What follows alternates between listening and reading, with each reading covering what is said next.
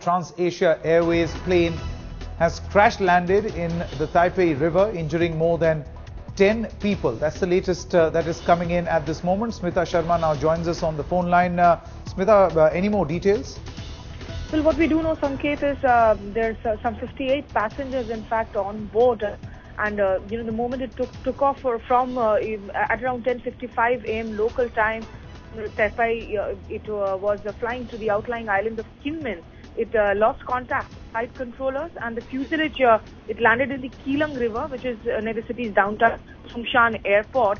Now, we are getting in visuals, of course, of the rescue works which are underway. What we do believe is some 10 people have been rescued, some 12 people are further trapped, but we don't know what is, as far as the rest of the passengers are concerned, as to what has really happened.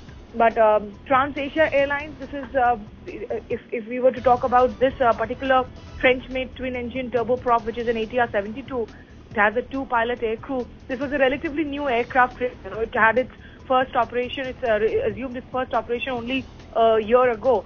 So clearly, as of now, the rescue operations are on in the Keelang River. Sanket?